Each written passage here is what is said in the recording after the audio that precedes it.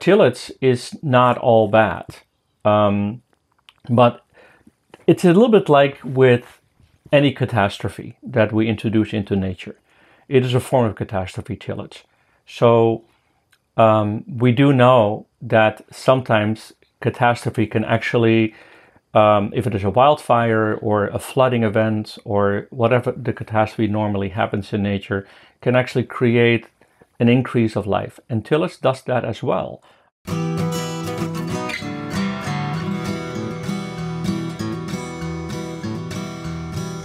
Welcome to the Real Organic Podcast. I'm Linley Dixon, co-director of the Real Organic Project, a grassroots farmer-led movement with an add-on organic food label that distinguishes soil-grown crops and pasture-raised livestock.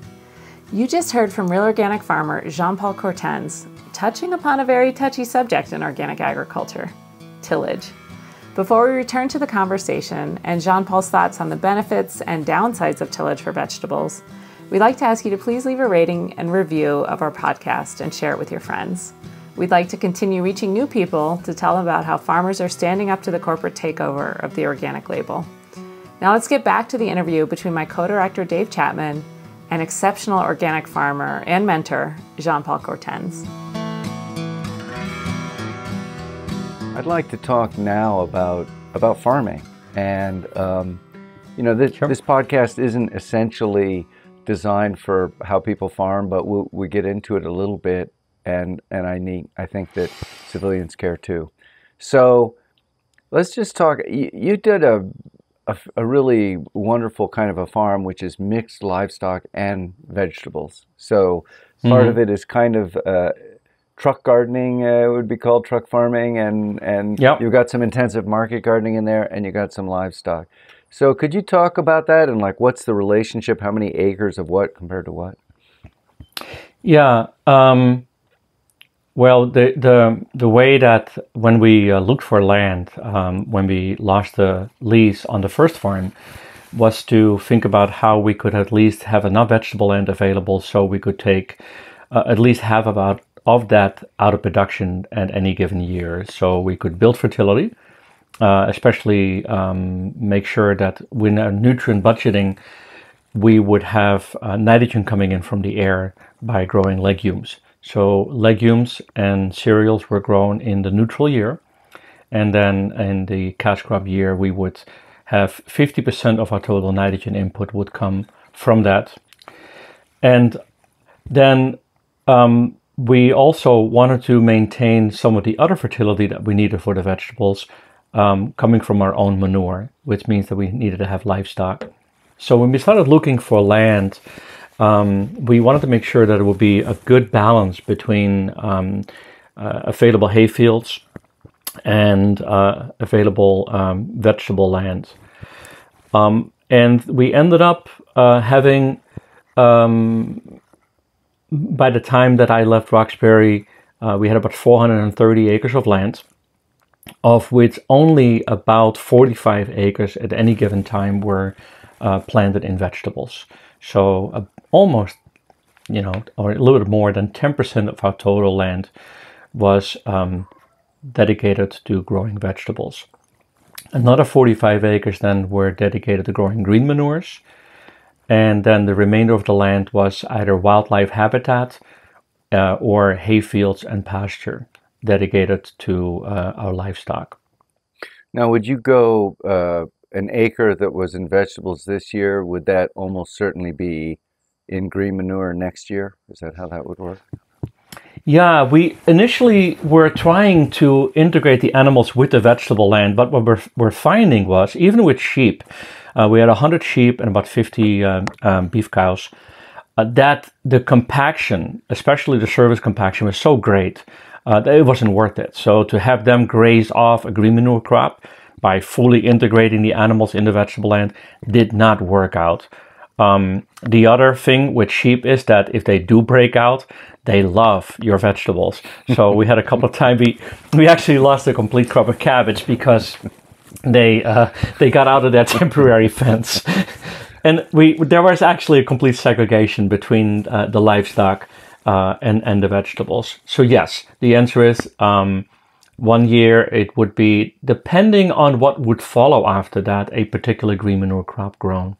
So, okay, that's so interesting because, I guess I had the idea that, the animals would do the mob grazing and the pooping and the chopping it up with their hooves, and then you'd get your vegetables the next year. But in fact, you had vegetable land which was rotating in and out of green manures, and you had livestock land, and they were two independent pieces of ground.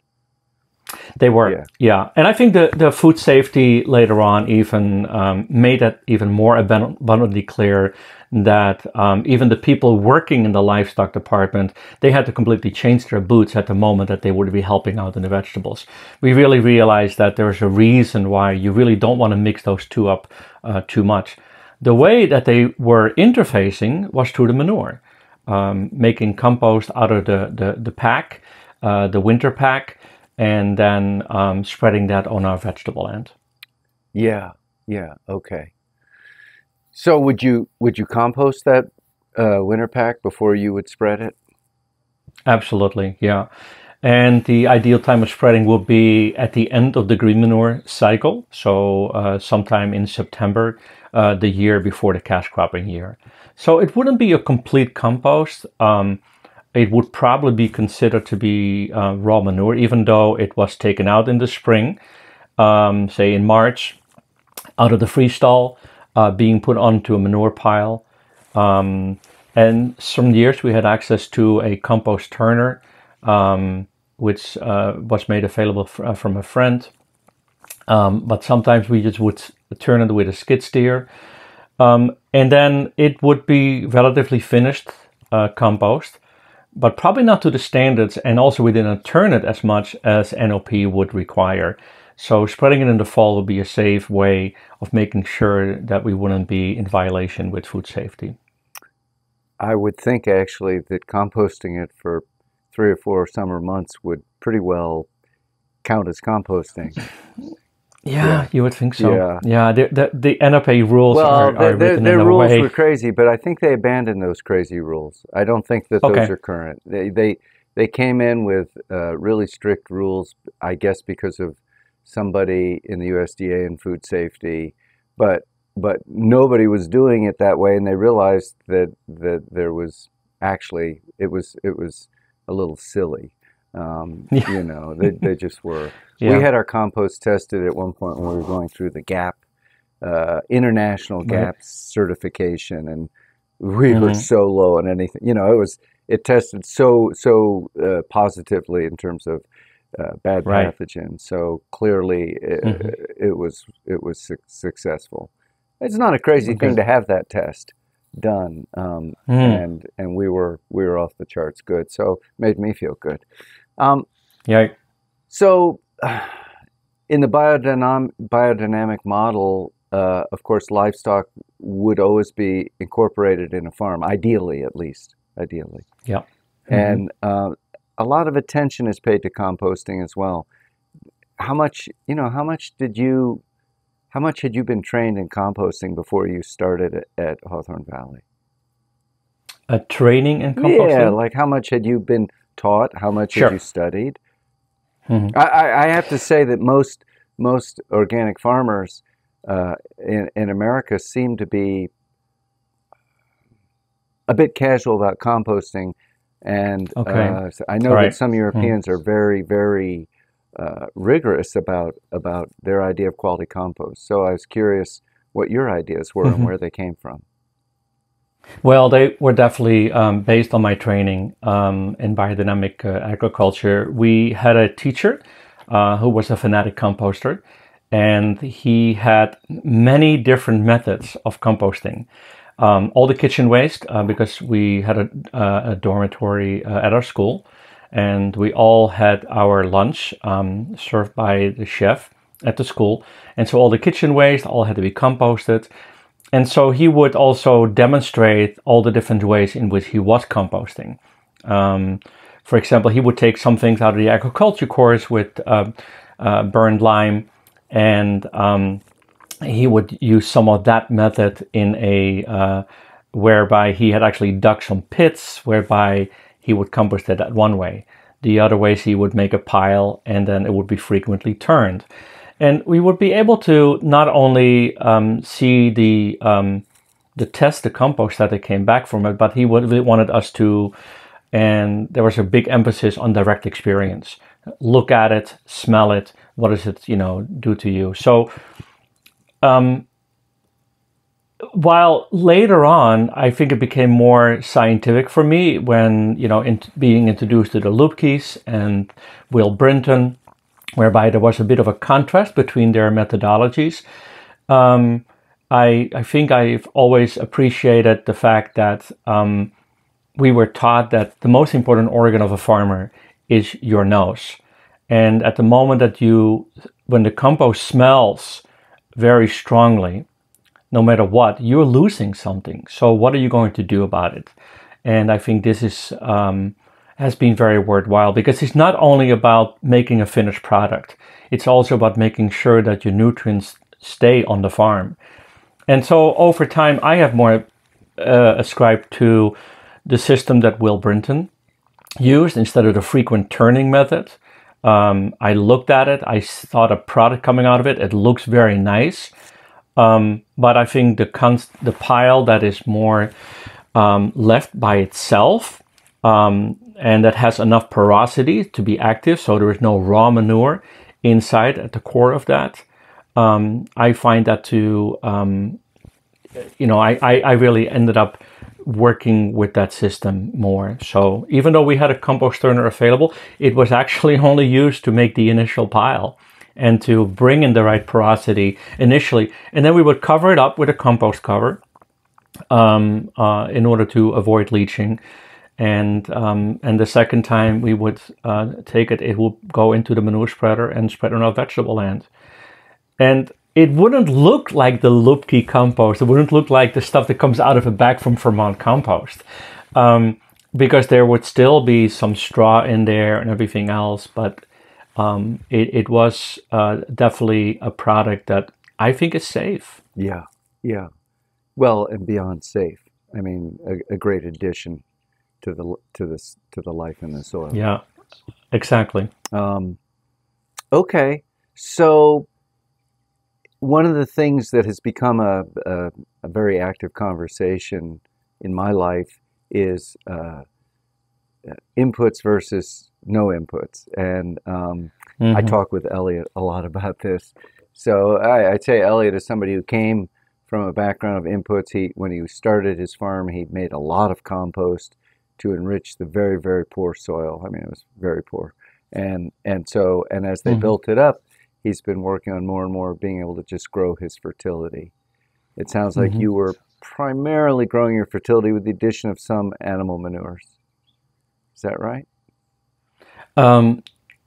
So there was no way that Roxbury Farm was ever going to be self-contained, in the sense that our animal manure and that what we were, because the hay fields still had to be fertilized as well.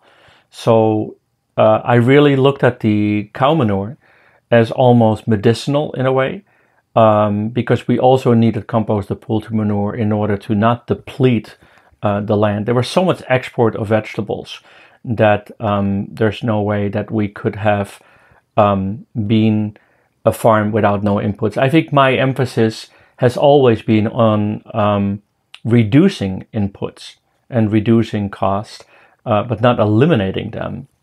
So I think applying composted poultry manure in order to have the right amount of nitrogen will actually create an excess of nutrients, especially of phosphorus. So by looking at the phosphorus as like, okay, well, I will maintain that, but I won't spread more than that or bring more in than what I need there, we ended up with never having enough nitrogen coming from either the animal manure from our own farm or from the composted poultry manure. So we really were forced to bring that in out of the air through the legumes. And that's really where I think actually Elliot and I ended up very much agreeing. He was became a proponent of the ley system, whereby you are taking your land out of production for 3 years and grow your own carbon and grow your own nitrogen. and enriching your land that way. The way whereby we have vegetables, have a piece of land constantly in production of vegetables, is long-term just not sustainable. And maintaining that fertility through animal manure can create problems. Mm-hmm. What kind of problems? Excessive amount of nutrients. Mm-hmm. So because you're trying to keep that growth going by going with that relatively low amount of nitrogen that is in that animal manure in relationship to the phosphorus and potassium. Mm. We see this problem when there is no leaching in high tunnels. We see some soil tests coming back out of high tunnels whereby actually many nutrients are being tied up because there is excessive amount of potassium in those soils that then lead up to tie-up of micronutrients. Mm-hmm. And so the use of green manuring was a way of getting nitrogen to that crop without increasing particularly the phosphorus. Correct. Okay. And by minimizing the amount of composted poultry manure that we would bring into the farm, or bringing in the animal manure, where of course the fertility was based on the fact that we have hay fields that produce the excess fertility. Mm-hmm. Mm-hmm. So yeah, Will Brinton told me once that the best quality compost he ever saw, I think it was from Switzerland, and it was made entirely out of green matter. Wow. All plants composted, and they made a very superb potting mix out of it. It's very interesting. Yeah. Getting into that kind of thing where you swirl the wine around in your mouth and then spit it out, but it interests me because we're very intensive, and so know that the quality of the compost makes a big difference for us in the greenhouse. Mm-hmm. Well, okay, thank you. Let's talk about tillage for a minute, because that's a hot topic also. Yeah. And, no-till has become a bit of a religious belief in the popular culture right now. I encounter it over and over again. We even encounter it with some of our Real Organic Project farms who are certified, and they refer to themselves as regenerative farmers. And, regenerative is now embraced by Monsanto, by Cargill, by Dannon, by General Mills. Everybody, just everybody wants to call themselves regenerative. And it's not, everybody has a different definition, so it means whatever you want it to mean. I think that the regen movement has had the problem of being too successful too fast. And so it became popular in the marketplace before there was a big enough core of farmers who really adhered to it, and we'll see what happens next, but it seems like it's sort of running amok in the marketplace right now. So I'm curious, because you till, when you grow your vegetables, you till. Yeah. And so I've even interviewed people for this symposium who would probably have a low opinion of that, not farmers necessarily. So I'm curious, what do you think about tillage versus no-till? When is tillage appropriate? How to do it skillfully? Can you improve the soil and the life in the soil with tillage? Yeah, it is a complicated, subject matter, because I don't think we're at any point yet where we can, on a commercial scale, grow vegetables absolutely no-till. I do need to study some of the systems that are done on a smaller scale with tarping and with sheet composting, and to what extent the sheet composting does not lead to excessive nutrients or not, whereby they are suppressing the weeds by basically providing a layer of compost. So aside from that, tillage is not all bad. But it's a little bit like with any catastrophe that we introduce into nature. It is a form of catastrophe, tillage. So we do know that sometimes catastrophe can actually, if it is a wildfire or a flooding event or whatever the catastrophe normally happens in nature, can actually create an increase of life. And tillage does that as well. There's mineralization that will happen after we apply tillage. The second thing that's really important about tillage is weed control.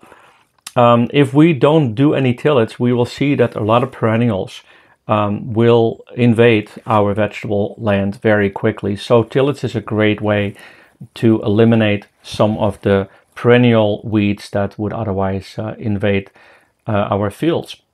And weed control in general is a lot easier when we apply tillage.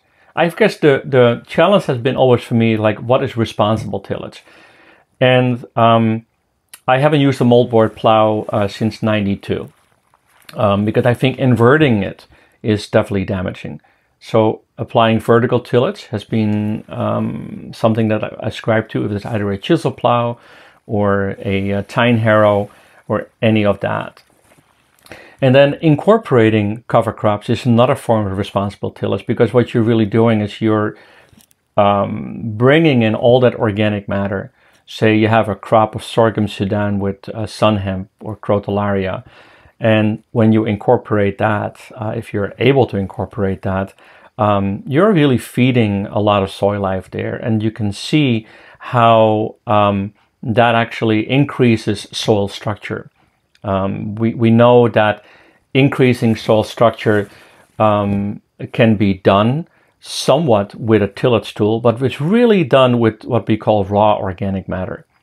That organic matter does not actually improve soil structure. Soil structure is really improved when we are feeding living plants, or some people will advocate using raw manure, because it is still a very raw way of applying that final product that eventually will become compost. Feeding these microorganisms and making them active is the way in which we can really improve the soil. And we do have to incorporate that. So there are ways in which I really believe that tillage can be a very good thing.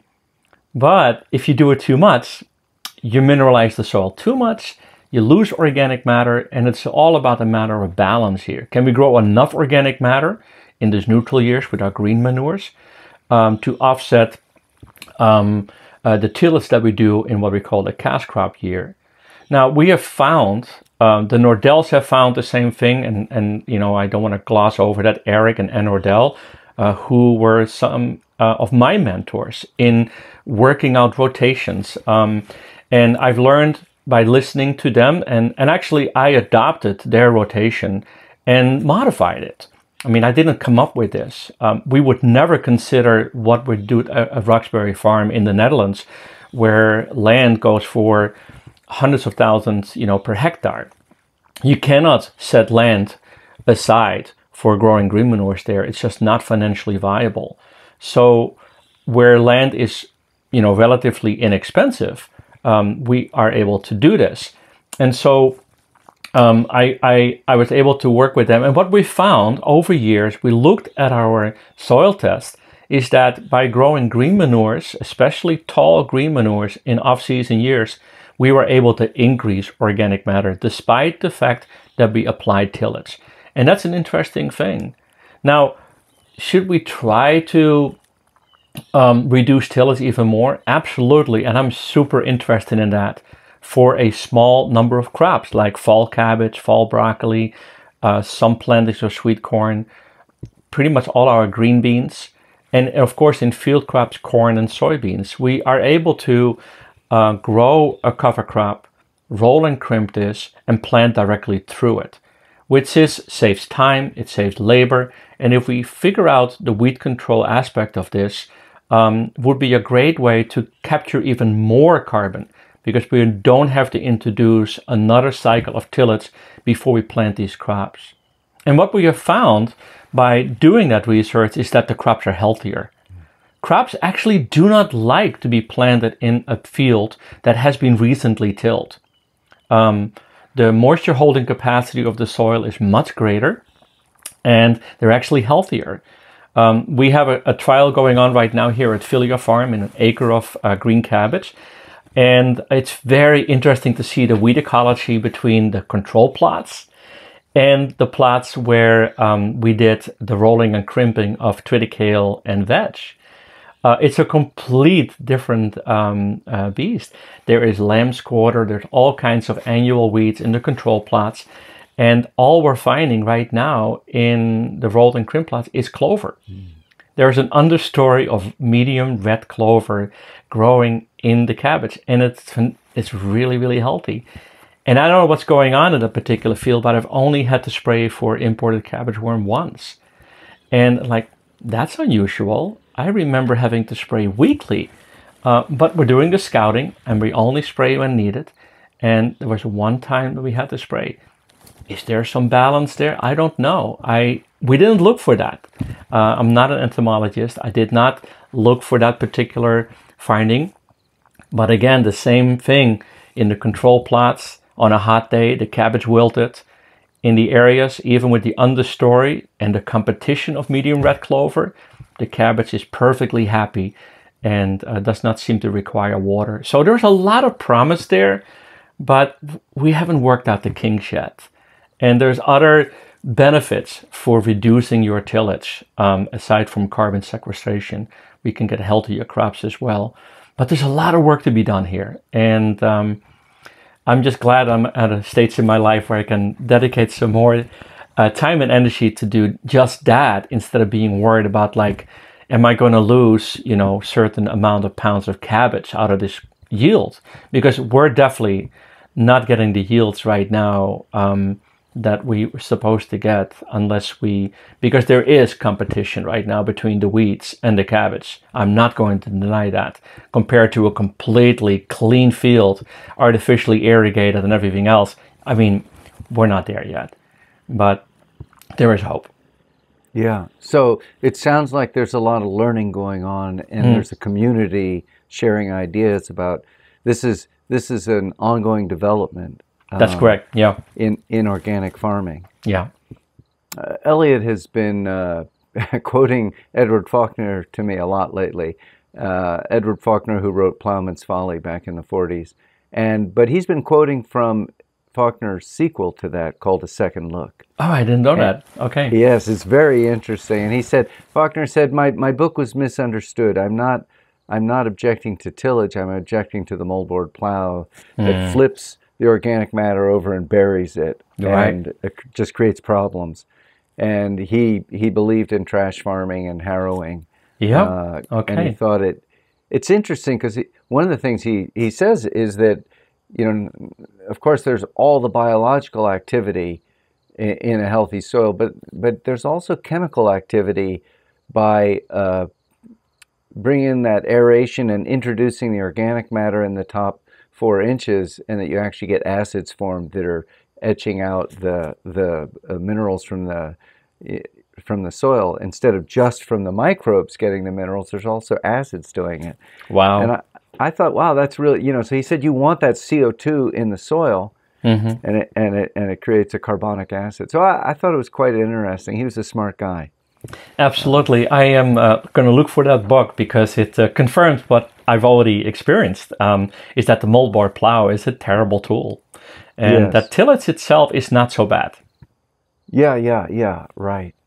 I mean, the moldboard plow was a miracle when it was invented, because it enabled them to create tillage in places where it was almost impossible, for better and for worse. That's right. But it just became this fallback tool that was very destructive. Right. Okay, so I think that's good, Jean-Paul. I wanted to get into it a little bit. It's a complex conversation. When I've talked to a lot of people about regenerative, and I say, well, but I hate that they use so much glyphosate. And I said, glyphosate?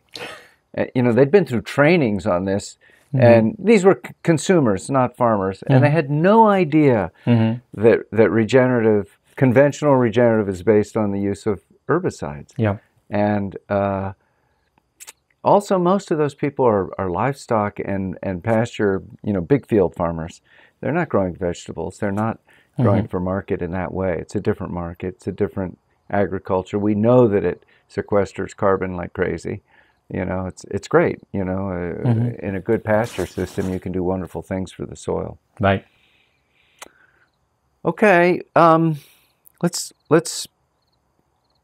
You said once. Actually, you said at the last symposium, nature is not just out there. We are nature. We are a part of it. Yeah. I thought that was a very strong statement, and it pretty accurately reflected your whole talk. And you've talked a lot about climate change and agriculture as I think the most dangerous intersection of agriculture and nature is the impact on the climate of bad agriculture. And I'm curious if you could talk about that and start by talking about, when did this idea first occur to you? I'm guessing when you were a teenager, you weren't concerned about climate change. So at what point did you start to be concerned about climate change and start to connect it to farming? Well, actually, those ideas started to form in my training in biodynamic agriculture, where there's this one sentence in the agriculture course where Steiner said we should strive for the farm to be a self-contained organism. And so working that through with our soil science teacher, it's like this, well, how do you do that? Because there's a lot of losses all the time within agriculture. Carbon is constantly being released, nutrients are constantly being leached out. So how do you create a system whereby you maintain most of your nutrients within the farm? So what is that? What makes this farm having integrity? And I talked about in my talk a lot about how the mycorrhizal, especially our vascular mycorrhizal organism, play a central role in ensuring that nutrients do not get leached out too much. So that's where I would say that it began to think about, like, how, as a farm, can you maintain integrity? And then when you extrapolate on that, I realized, like, wow, if farms all over the world would consider this and think about this, we wouldn't have a dead zone in the Gulf. We really wouldn't have these incredible output of methane into the atmosphere. And you start putting two and two together.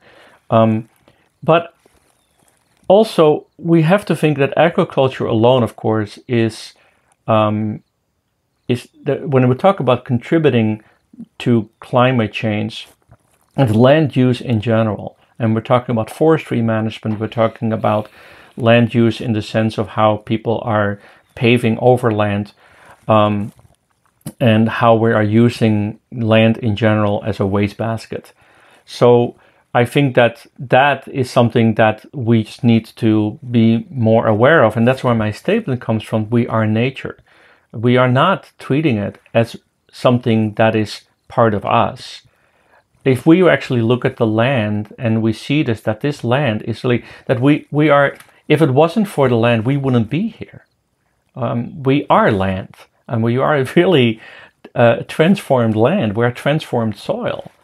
I think if you really feel that, if you really sense that, then you can no longer do the things that we're doing to the land. I'm absolutely convinced about that. And if we would practice that, it will be a very important step to mitigating climate change. I'm absolutely certain about that. We would really see the earth as something that is sacred. Yeah.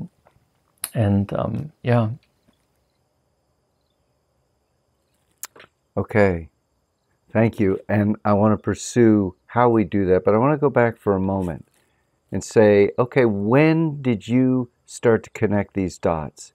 You were trained in how to care for the land, how to care for the soil, how important that was. When did it occur to you that something was happening in the climate of the planet, Mm. and that farming was part of that. It was part of the problem, and of course, I believe it's also part of the solution. So, when did that come to you? Because my understanding is now you feel that very clearly. Maybe you could talk about that. Yeah. Well, I would say that we had a very hot and dry summer in 1999. And after that, we had an incredible wet summer in 2000. And it slowly started to dawn on me that all the normal years that I experienced in the first 10 years of farming were over with. Nothing seemed easy anymore. And things have become gradually more and more difficult, whereby farmers I speak to, everybody will look at it and say like, well, I hope 2018 will never happen again. And then they say like, well, I hope. So it's something that we are aware of, is that we see it all around us, and it becomes clearer and clearer over time. But I would say my wake-up moment was that I, for the first time, experienced late blight in 2000. I lost all the tomatoes, and I realized, like, these rain events, there's something to stay. And it started being talked about. So it was a relatively late awakening as a farmer for me. And I would say, it is 20 years ago, but it is relatively recent. While a lot of people already were aware of that way before that. Then we saw the scientific forecast about what would happen due to climate change. And I started making precautions by putting artificial drain tiles in the ground. And thank God we did, based on the recommendation of Vern Grubenscher, who said, like, look, guys, prepare for the fact it's going to be wetter than usual. And I took that by heart, and we made the precaution. And he said also it's going to be followed by some really dry events, so make sure you also have access to irrigation. Well, investing heavily in both irrigation and in tiles allowed our farm to continue to farm under these very difficult seasons. And I talked to old-time farmers, and I said, like, was it always like that? Like, no, it wasn't like that. So we do know that things have changed for the worse. It's the nature of such a huge change. It's very hard to see. I see one thing, you see another. When we step back and start to look at it from a global perspective, then the picture becomes a bit clearer. One of the people we interviewed for the symposium is David Grinspoon, who has worked with NASA a lot, and he has said that, well, in our effort to get into space and communicate with other intelligence in the universe, we've learned a great deal more about our planet as we try to understand how would we even recognize intelligence on another planet. Right. And we've looked at our own planet, and he said, the changes are so rapid and so dramatic, seen from a big time scale. Mm-hmm. It's just like that. It's like, oh my God, what is going on here? Yeah. So tell me your thoughts about, you've read, you've studied, you've talked. What do you think the negative impact of agriculture is on climate change? And then we'll talk about the positive impact. Well, it all depends on the how. I do know that feedlots and the way that we keep animals has a very negative effect on climate change. We all know that when there is no positive connected to the negative, it's just negative. So if the cows burp out methane, but there's really nothing being done to build land elsewhere while they're, say, grazing or whatever it is, the positive effect of the grassland, there is, it's very hard to justify what we're doing. The second thing is, of course, nitrogen. Nitrogen that is being spread on the land and how it is being produced, it leads to a lot of negatives. And we know that the dead zone is one thing, but it is also about what happens going into the air. So there are definitely, and the third one would be tillage, which of course now with the regenerative impulse, with the no-till, they are claiming that that is greatly reduced. I'm actually a little skeptical there about that, how beneficial it really is to have these very, very hard grounds that are almost impenetrable in the Midwest, and whereby only a little bit organic matter is being formed on the surface, but actually there is no gain. There's not like, oh, we see this tremendous building of organic matter in these cornfields, because it's just simply not happening. We don't see it. So I actually I see that the agriculture as we have today is highly dependent on petrochemicals. So yes, I can see why agriculture is right now overall a negative. And if we then look on a global scale and we see the burning of the Amazon in order to create grazing land, we know it goes, it's everywhere where that happening. Deforestation in order to make place for agriculture. Yes, land use in general has contributed 800 billion tons of carbon dioxide to the atmosphere already, and it is ongoing. It is not. There's no positive trend yet, unless we change the way we farm. Yeah. Did you happen to read Jonathan Safran Foer's book, We Are the Weather? I have not. He's a very good writer. He's a vegan, and he admits that there's one line in the book that says, well, of course, there is good agriculture. If it's done that way, it's a whole different story. But he says, and I think he's being realistic, 99%, 99.9, he says, of our meat, milk, and eggs in America come from CAFOs. Yeah.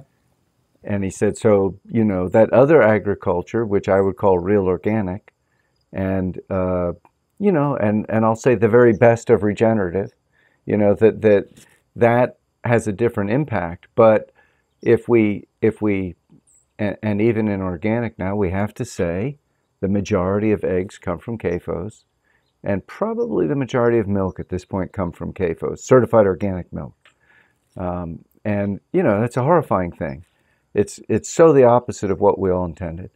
So I'm just curious, he has a fairly eloquent description of why CAFOs are contributing to climate change. Do you have any knowledge of that you would talk about, or is that something we'll pass over for now? I mean, it's it's a lot of technical stuff. That is a lot of technical stuff, and I think that ultimately is like it's the devil is in the detail.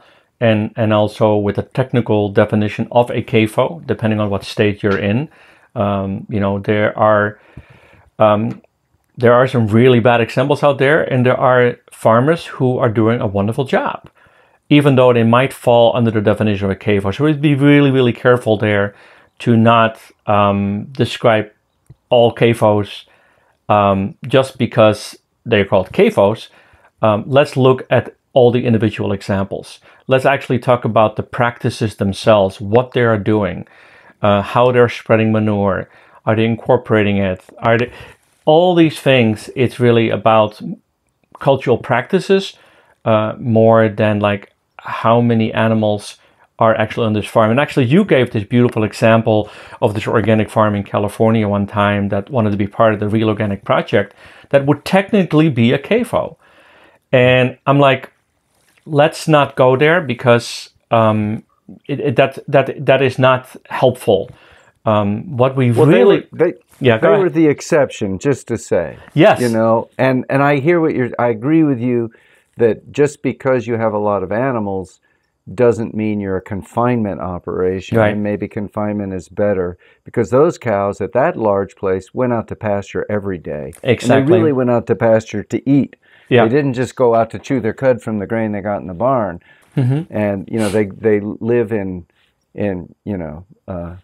the best grass growing, county in the country. So, but yeah, so absolutely. So we're talking about large confinement operations. Correct. Mostly in the desert. And I know. And there's no grass. So, all right, let's talk about those.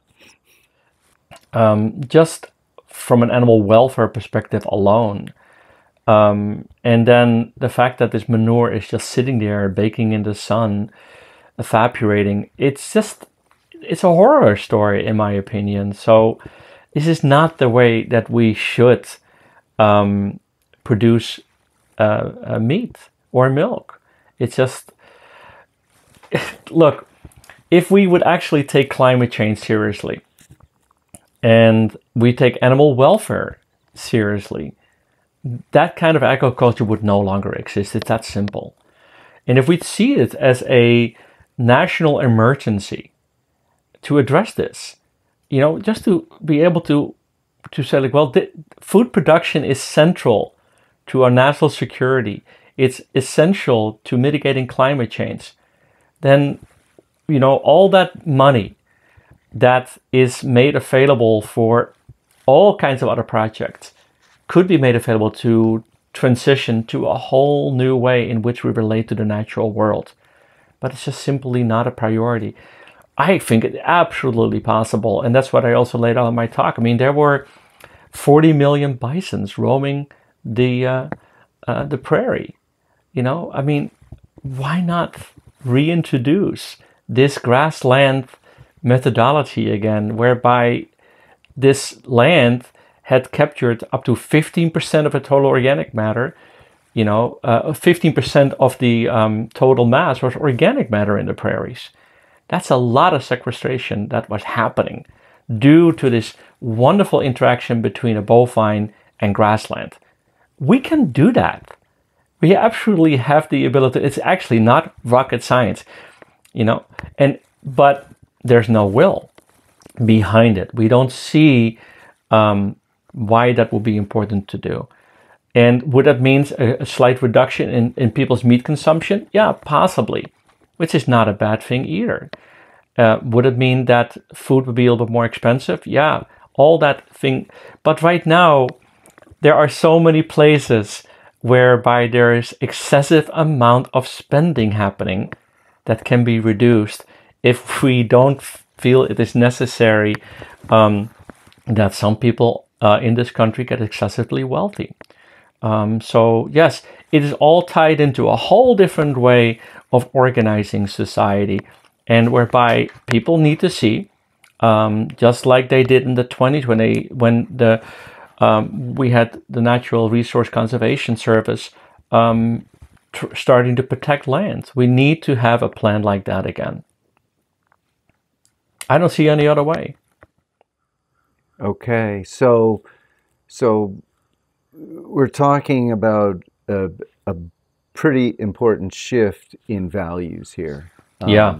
And I think, that a lot of people see the need for that. I also see a lot of people feel helpless about how to do that. And so can you imagine, World Pace here, can you imagine, like, what does it take to change this? Does it take that people have an understanding of that they're part of nature? Does it take a change in how people address politics? I'm really curious what your thoughts are. Well, when Michael Pollan was hoping that President Obama was going to change the way that food is being produced and distributed, and basically creating a new food policy, Obama was asking him, like, where's the food movement? And since there was no food movement, we did not see anything except we saw the food safety law come into action, which is the only thing that really came out of administration that addressed some of the issues that have to do with food safety. But we didn't see much except for Michelle Obama, talking about the quality of food going into schools and everything else. But I think in order to make changes, we need to understand that unless we're asking for a very specific policy, that is underwritten with funding, nothing is going to change. If this new Green Deal does not also incorporate, and this is where we do need to have this conversation with our politicians, they need to be educated the importance of agriculture in that new Green Deal. If we don't transform the way we farm in this country, then we really are not going far enough, in my opinion. And it's going to take a lot of conversations, because it's going to also, there's a big lobby that does not want to change. And so where is it? But if we only talk about this without asking for actual policy change, nothing will happen.